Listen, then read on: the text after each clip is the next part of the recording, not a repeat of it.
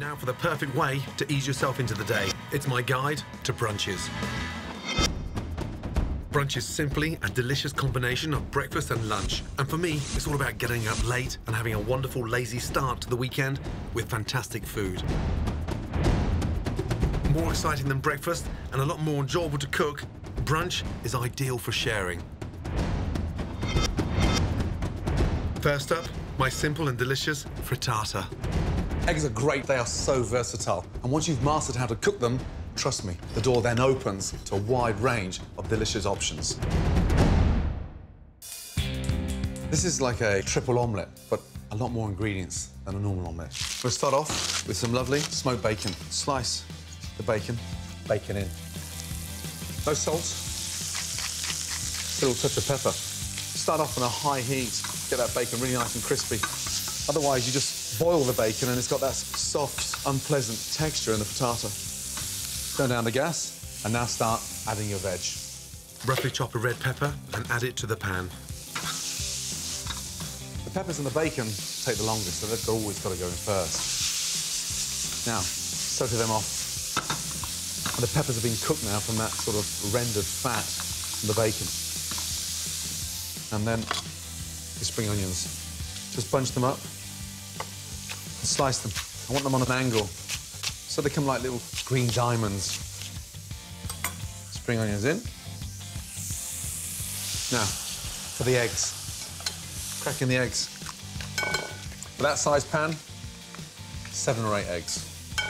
I want to fill it right to the very top. And more importantly, when I turn this out, I want it like a gatto, nice and thick, so we can slice through and see all those wonderful veg.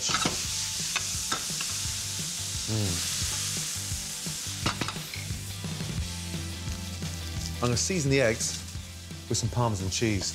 Be quite generous, because it adds a really nice saltiness.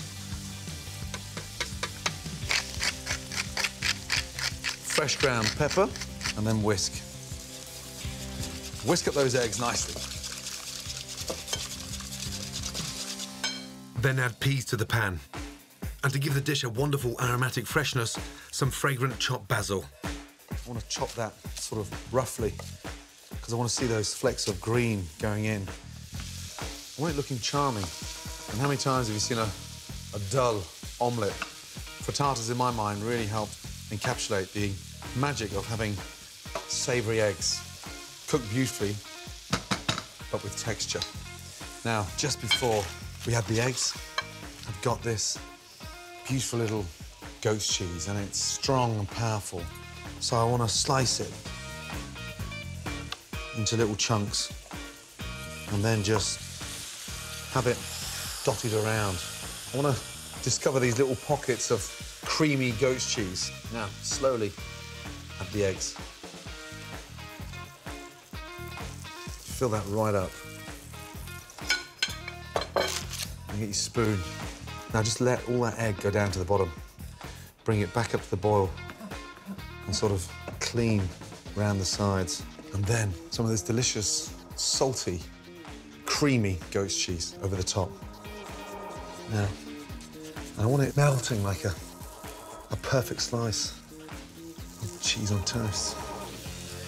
Nice. Now, from there, turn the grill on for 4 to 5 minutes.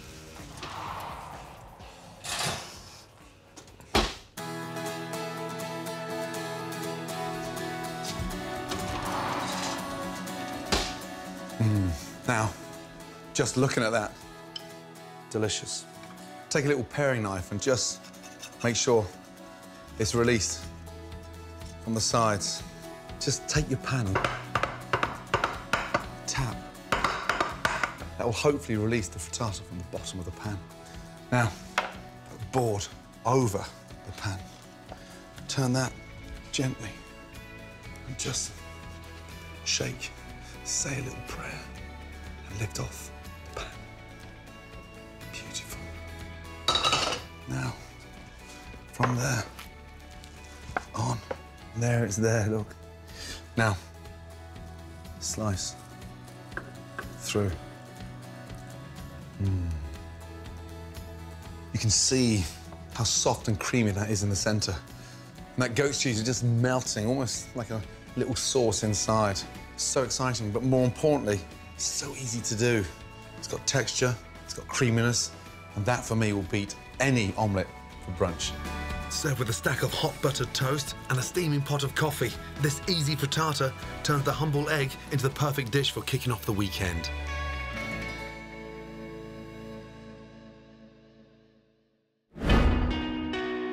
Eggs are really versatile, protein-packed and delicious.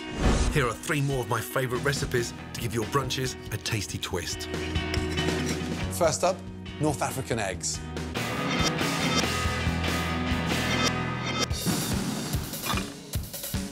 Add olive oil to a hot pan and fry finely chopped onions and red and green peppers. Then chop garlic and chilli and cook until softened. Chilies work brilliantly with eggs, giving the dish a lovely hot kick. Next, add fresh chopped tomatoes, then cumin seeds, and fry until the seeds are fragrant and the tomatoes are lovely and soft. Season. Next, make wells in your spicy sauce and crack in your eggs.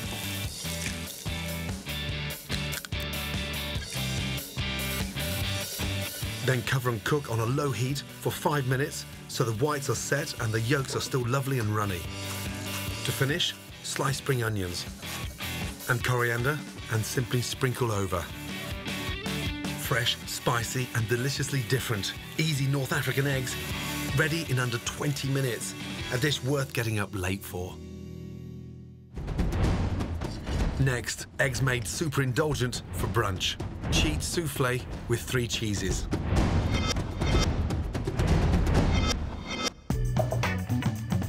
Mix together flour, sugar, baking powder, and season. Make a well in the center, then simply beat 6 eggs together. Pour into the well and whisk into the flour. Then whisk in milk, making the mixture lovely and light. Next, add the 3 cheeses, cottage cheese, grated Monterey Jack or cheddar, and cream cheese. And then, for extra richness, knobs of butter. Then butter a baking dish and pour in your rich cheesy cheese soufflé mix. Now put in a medium oven and bake for 40 minutes until rich, golden and puffed to perfection. A stunning, fuss-free soufflé that's ideal for brunch. My next easy egg dish is a salty and succulent prawn and feta omelette. Pour olive oil into a hot pan, add chopped tomatoes, spring onions and fry. Season. Next, add cooked prawns and a sprinkle of chili flakes to give it a lovely kick of heat. Cook through and set aside. Next, beat 4 eggs. Add olive oil to your frying pan and pour in the eggs. Sprinkle on freshly chopped oregano, which works brilliantly with eggs. Then spoon over the spicy prawns, crumble over creamy feta cheese, and grill for a couple of minutes. This is eggs to the nth degree, packed with different tastes, textures, and flavors, all working wonderfully together. Perfect. One super versatile ingredient, 3 mouth-wateringly different recipes. Brunch has never been better. Nice. Next, my tricks of the trade and kitchen tips. First up, red pepper. As you've seen, great for frittata and North African eggs, but you need to know how to cut them properly. I absolutely love these peppers. Now, they have the most amazing, sweet, delicious flavour with a really nice, crunchy texture. And the most exciting thing about the peppers is that they're just as delicious, raw or cooked. To identify the perfect pepper, it must be smooth and firm and not a wrinkle inside. Now, how to cut the perfect pepper. Stalk off, pepper down, and get the knife, start from the top and slice all the way around. Basically, we're going to be slicing around the seeds. Look, no faffing around, like this little perfect Christmas tree of seeds, and you haven't got the mess all over your board, and more importantly, it's twice as quick. Discard that. Now, we're going to cut it into a julienne. Flatten the pepper, skin side down onto the board, because it's a lot easier to slice through the pepper, and just lift the knife up and down. And basically, julienne is a chef's word for strips. These are absolutely perfect for sautéing. And that's what we're looking for there. Crunchy, delicious, and more importantly, no seeds. Beautiful. Many great brunch recipes start with a delicious fresh egg. My tried and tested way to tell if an egg is fresh is to simply place it into a bowl of cold water. A fresh egg will sink and a stale one will float. If a small piece of shell goes into the bowl when you're cracking eggs, my tip for removing it is to simply use a larger piece to fish it out. It works like magic. For prize-winning fried eggs, fry them in oil, adding a tablespoon of water, then cover. The water steams the top of the egg to perfection. Toasted bagels are brilliant for brunch. My tip to make sure you always have them on hand is to stock up your freezer. But make sure you slice them first. That way, you can pop them straight into your toaster. This is my ultimate cookery course, 100 recipes to stake your life on. I'm about to show you my recipe for delicious spicy pancakes. Tuck it underneath there, pull it back, and roll. But first, here's my guide to buying beautiful eggs. Knowledge is crucial. The more you know about where your ingredients are from and how they're produced, the better. In my home kitchen, I use eggs in abundance. They are so versatile, and getting to grips with them will make your cooking sing. Good girlies. Chickets. With a decade of experience under her belt, Helen from Harrow's Farm in Hertfordshire is a real egghead and has some valuable tips to share. The hens we keep are designed to lay probably 300, 350 eggs a year. Free range means that the bird must have access to the outside at all times. Chickens love grass, they peck at whatever's on the ground, and it makes the eggs a lovely rich golden colour, and the flavour is tremendous. To tell if an egg is really fresh, crack it open, put it on a dish, and you will see that it sits up really quite high and the white is really nice and tight around the side of the yolk. There's a vast range of eggs out there to experiment with. Why stick to what you know? Try livening up your brunches with something different. This is a bantam egg. They are miniature chickens. The yolks are quite large compared to the whites of the egg, and they're absolutely delicious making scrambled eggs of them because they're much more creamier altogether than, say, a chicken's egg. This is the duck's egg. These ones are sort of an off-white colour, but they can be sort of creamy, greeny colours. Compared to chicken eggs, the duck's yolk is richer and creamier, and the white is fluffier when whisked, which is why they're so incredible for baking. This is the goose egg. This is quite a large egg. It's probably equivalent to 3 chicken eggs. The geese literally lay for about 12 weeks. From my few geese, we've had about 120 eggs. They're amazing layers, but just for the very short season. The amazing thing is the colour of the yolks of these. They are usually quite orange. The geese don't actually eat anything other than grass. They are just grazers, and that makes a huge difference to the colour of the yolk. Another fantastic egg is the quail egg. Tiny, but incredibly tasty. They only take a minute to soft boil and are delicious dipped in celery salt. If you've got a big appetite or you're making a brunch for a big group of friends, you could try the giant rare egg from South America, the equivalent of 10 hen eggs. They're great scrambled or as a massive omelette. Another interesting option is the pheasant egg. Small but rich in flavour, they're perfect for homemade Scotch eggs or hard-boiled in a salad. You can keep eggs in your fridge, but ideally, when you go to use them, take them out, bring them up to room temperature, because you'll find that they will cook better. Just make sure that there's no cracks in them, and then you'll be assured that they're nice, healthy, tasting eggs. Brunch should be a laid-back affair and a treat, so the dishes need to be easy to cook, but never boring. My next recipe takes the humble pancake to a whole new level of flavour and excitement. Soft, fiery and irresistible. Spicy pancakes. One of the secrets to good cooking is learning to use your imagination. When it comes to brunches, you don't have to stick to the old standbys. These delicious, spicy pancakes are a really great alternative, but more importantly, so easy to do. Start off by toasting your cumin. It's a dry roast, basically. Non-stick pan, just a touch of seasoning.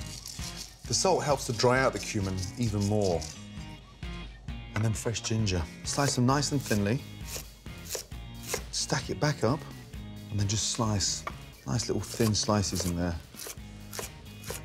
And then keep that bunched up. Shake the chilli.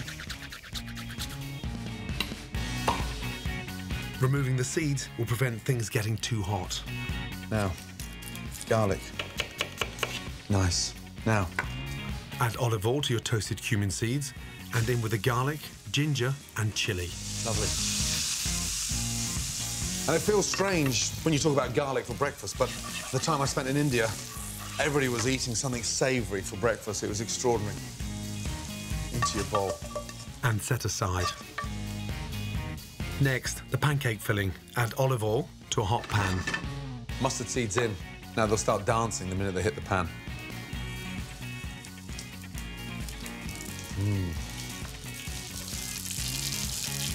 Then finely slice an onion. Onions in.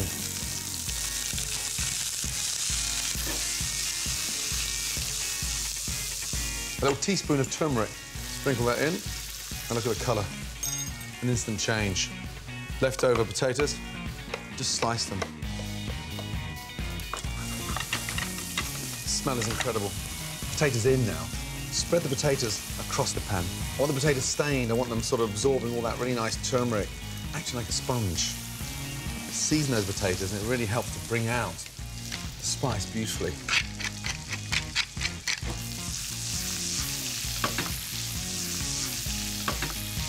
They're ready. Turn off the gas and let them sit there and absorb all those flavours. Back to the pancake batter. Add plain flour to your cooled garlic, chilli, ginger and cumin seeds. A touch of salt and pepper. Nothing worse than the bland pancake.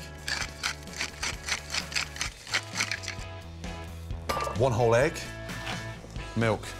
Hold the jug with one hand and whisk with the other. The secret is to get that really nice, smooth paste, but whisking that egg first. That brings it together, and then your milk in. Don't put all the milk in, because then you're going to get a lumpy pancake mix. And if you put less milk in, it really helps it not going lumpy. Look at that. Milk in.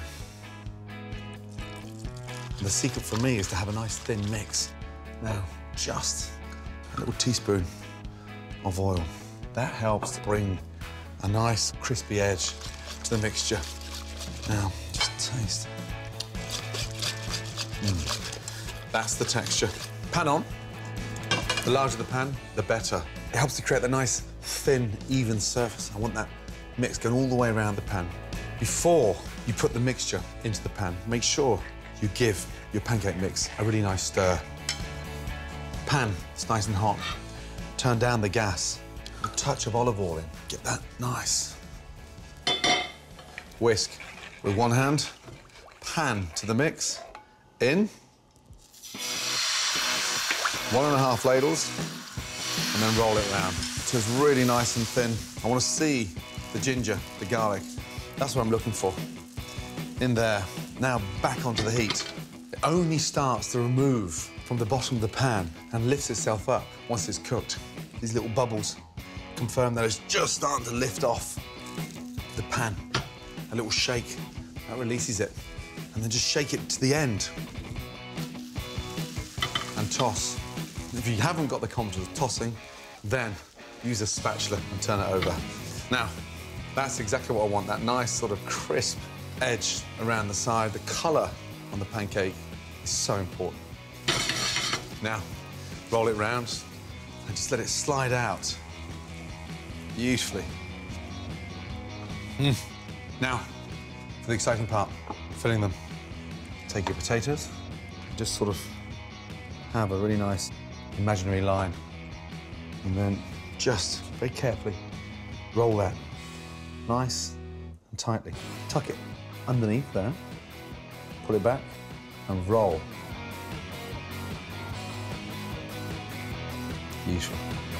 The delicious pancakes are ready to eat, but with a simple dipping sauce, they'll be a real treat. Just mix chopped coriander with natural yogurt. That's a really nice cooling agent. Sit that on the side. And that, for me, is a great brunch. Delicious, spicy pancakes. Amazing.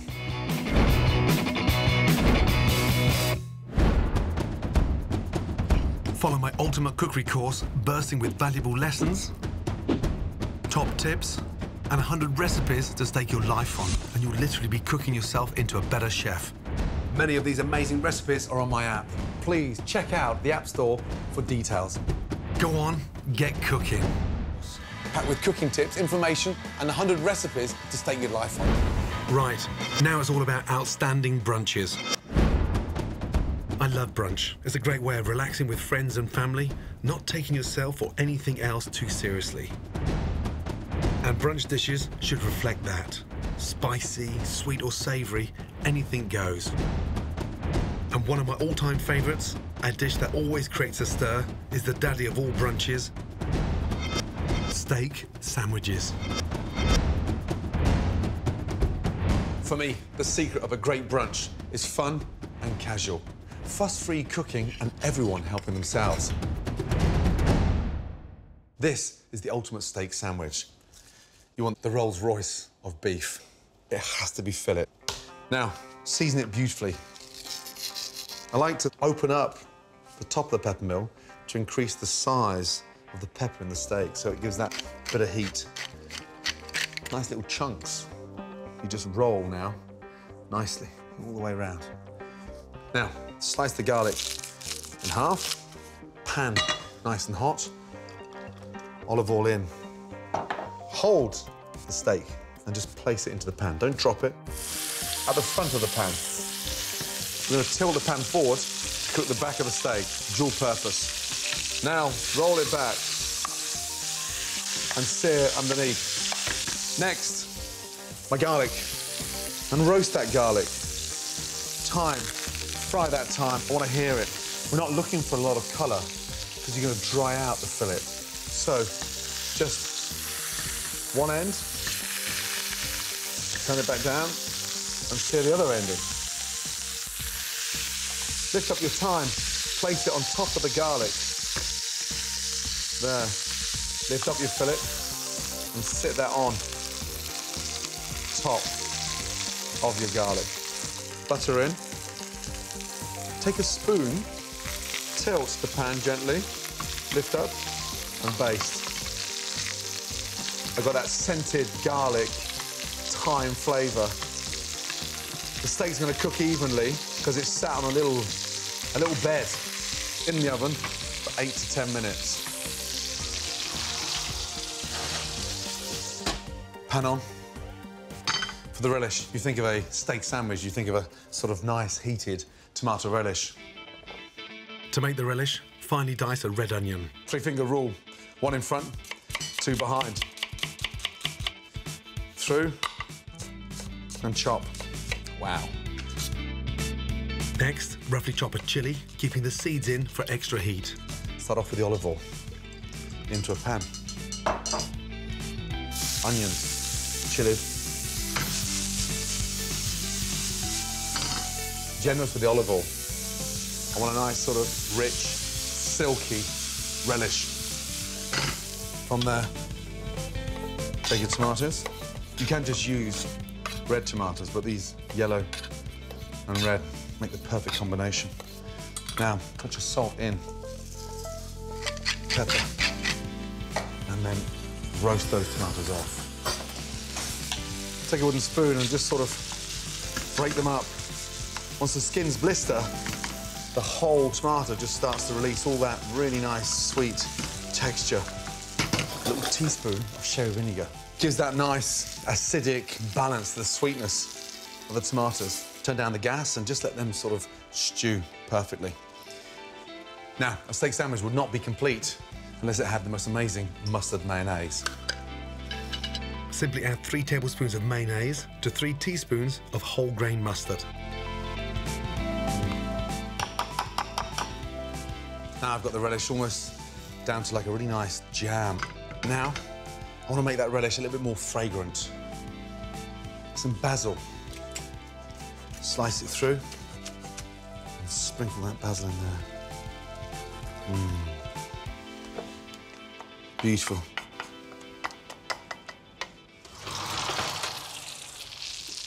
Look at this. There she is. My crown jewels. Time to take it out. Smell is incredible. And just baste one more time. The fillet.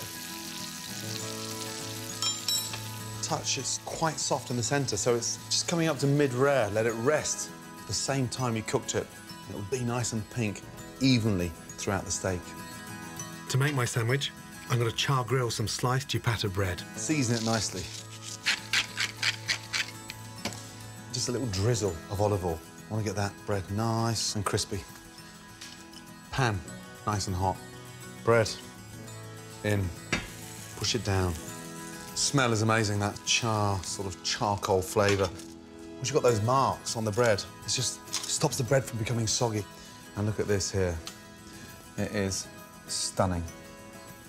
On. Slice it gently. One beautiful slice. Wow. It's nice and pink all the way through. And the beef is so soft. It's almost like slicing through butter. Let the knife do the work. Take a little bit of mayonnaise, spread that with the back of the spoon on both sides. Next, lettuce. Take that beautiful slice of beef. Oh, and then relish on top of that beef. And just slice the sandwich in half. Beautiful.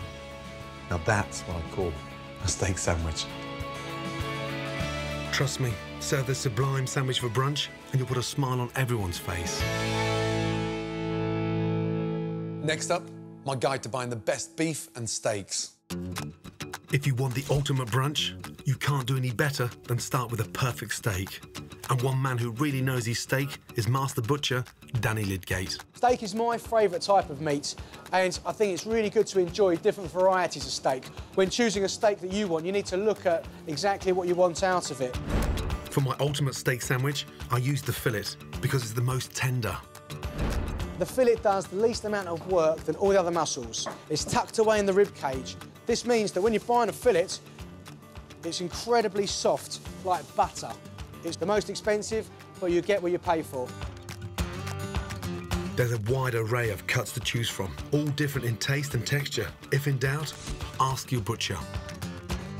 This would be the rump section, where the rump comes from, which is basically the backside. Take the bone out, and what you're left with is a wonderful steak. Rump steak, characteristically, a little bit tougher than the sirloin, or a little bit chewier than the ribeye, but a really strong flavour for the steak. Again, when buying rump, look for the marbling, try and get some fat covering on the steak. You can always cut it off after it's cooked. Rump's one of the best value steaks. I love it thinly cut and flash fried, in stir fries, or simply marinated and whacked on the barbecue. Another great value but delicious cut is the hanger steak, known as the butcher's cut because they often keep it for themselves. It's great marinated and cooked quickly. With the sirloin, which is basically the back of the animal, a nice sirloin like this, really well marbled, don't buy too lean. So once the sirloin's trimmed up, it looks something like this. Not too much fat, but you need a little bit to cooking it. Next to the sirloin is the rib. Really popular now with ribeyes. Small, nice, really tender, juicy steaks. It's really especially good for barbecuing or grilling. Fantastic. Probably my favourite steak would be a ribeye. Ribeye is especially delicious because the marbling in the meat loads it with flavour. For a full-on steak experience, try the T-bone steak, with a small tender fillet steak on one side of the bone and a larger flavoursome sirloin on the other. Take your butcher's advice and you won't go wrong. The final word has to go to Danny. When buying meat, knowledge really is power, so it's important to ask as many questions about the meat you're buying. Find out the breed, how it's aged, and decide exactly what you want to do each particular job. That should then give you a really amazing end product.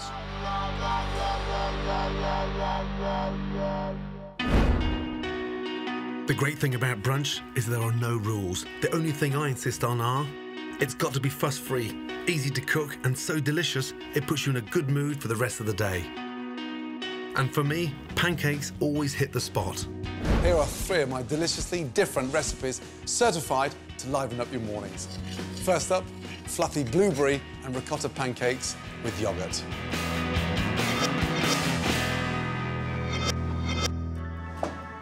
Start by adding 125 grams of plain flour, a teaspoon of baking powder, a pinch of salt, a tablespoon of sugar, then create a well in the centre.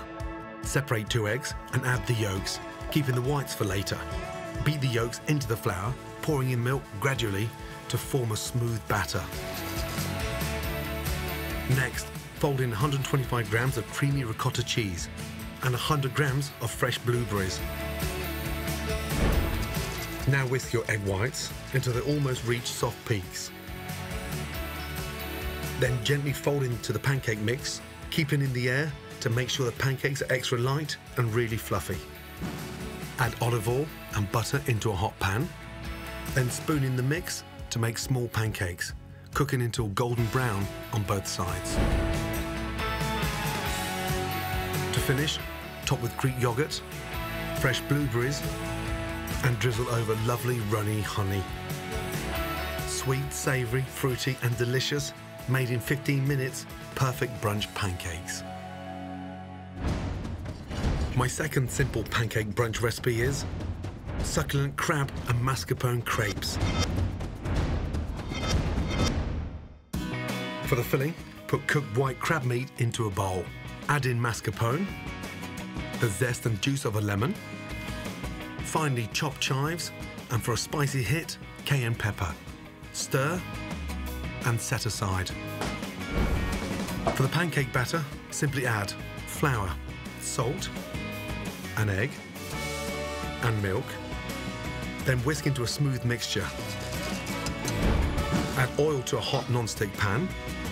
Ladle in batter to cover the bottom and swirl it around, spreading out nice and thinly. When lovely and golden, flip over. Turn out and spoon the delicious crab mix into the centre of the pancake and roll. Finally, sprinkle with some chopped chives and devour. My second pancake recipe, crab and mascarpone crepes, a fantastic easy brunch cooked in minutes. When you want your pancakes sweet and zingy, this recipe is perfect. Coconut pancakes with mango and lime syrup. For the lime syrup, simply add water, caster sugar, the zest and juice of a lime, and simmer for 10 minutes.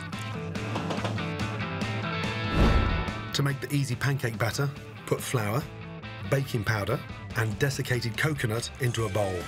Then crack in an egg.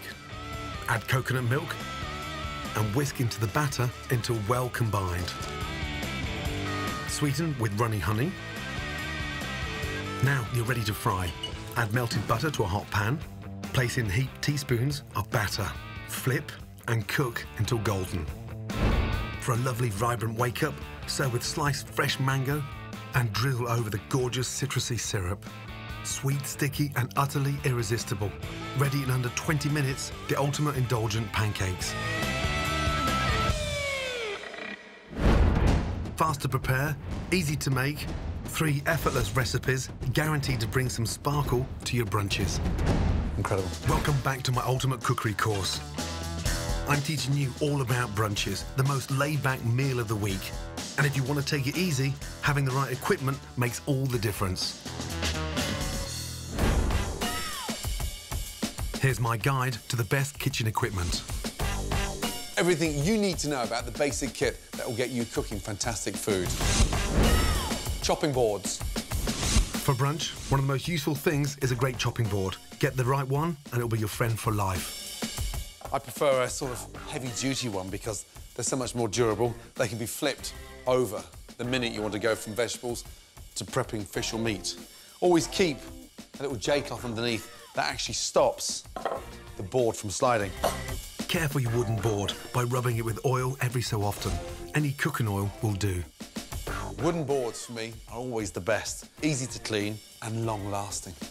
When you do wash your wooden board, never let it stand in water or put it in the dishwasher, as it may split. Buy the best you can afford and take good care of it. For brunch, I love something sweet, and I've always been a fan of classic British crumpets with butter and jam. But once you try cooking them at home, you'll never want to buy them from shops again. This is another great recipe you can stake your life on. It's my homemade crumpet. Whether you're cooking for 2, 3, or even a gang, some of the best brunch dishes are always the simplest. These crumpets are absolutely delicious, and it's a great end to a fantastic brunch. First off, we're going to make the mix. When you think of growing up, the smell and the taste of amazing crumpet, it never leaves you. To make the mix, the secret is to bring the milk up to the boil, but do not boil it. The minute it boils, turn it off and let it sit there. Now, flour in, a nice pinch of salt in.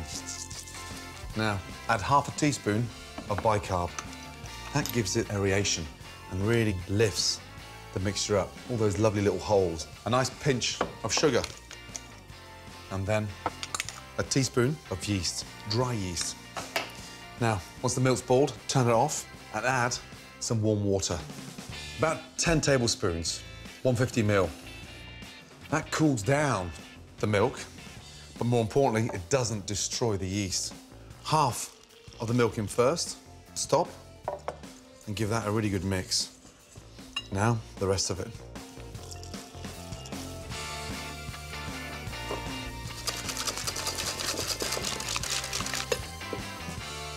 You can just see that there's no lumps through there as it drips through the whisk. Now, we're looking for it to double in size and get nice and light.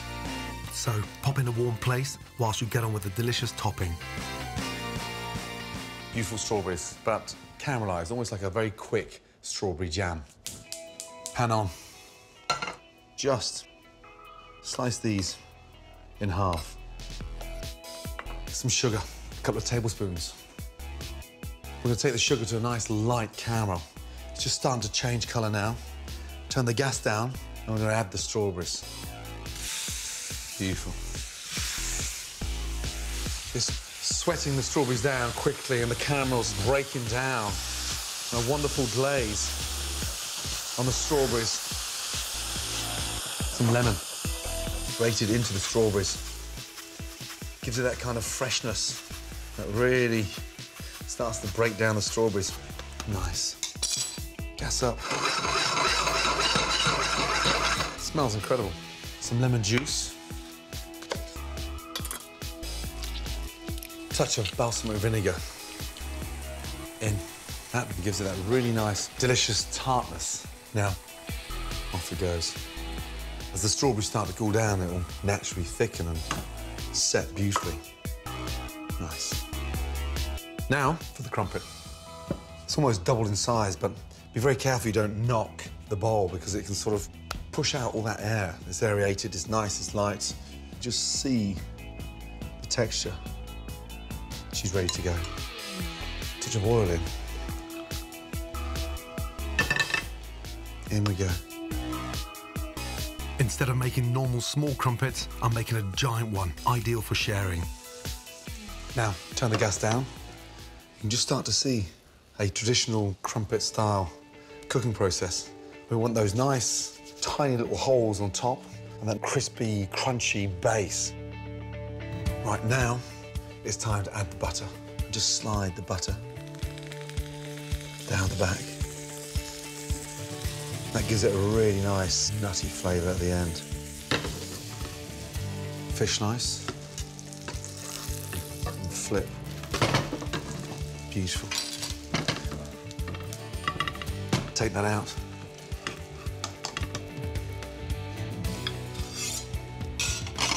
Take the jam. Spoon it over. The secret is for the juice to sort of run inside all those little holes.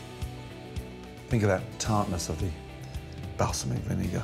The strawberries, beautifully soft and almost pureed, wrapped in that delicious caramel.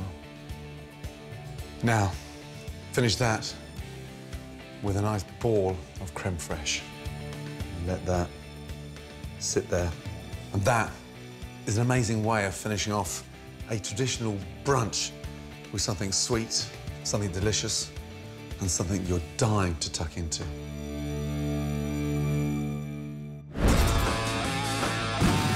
Next, my tricks of the trade and kitchen tips. Fruit can be a great healthy option for brunch, and knowing how to get the best out of it can make all the difference. First up, how to peel and cut a mango the easy way. Holding its stalk end up, cut either side of the stone, cut all the way into the flesh, making squares without cutting through the skin. Then turn it inside out and carefully cut your pieces off. A great tip to check if a pineapple is ripe is to pull a leaf out from the top. If it comes away easily, it's ripe and ready for slicing. My tip to get the flesh out of a kiwi is to simply cut the fruit in half and scoop it out with a teaspoon. Try it, it really works. If you have fruit that's not perfectly ripe, the tip is to put a banana in a paper bag, then add your unripe fruit. Put it in a dark place and the banana will speed up the ripening process of the other fruit. You can make a grapefruit puree to accompany a brunch pancake or a crumpet in a blender. To clean it afterwards, add a cup of warm water and run the machine for a few seconds. Empty out, then simply repeat with a drop of washing up liquid, then rinse.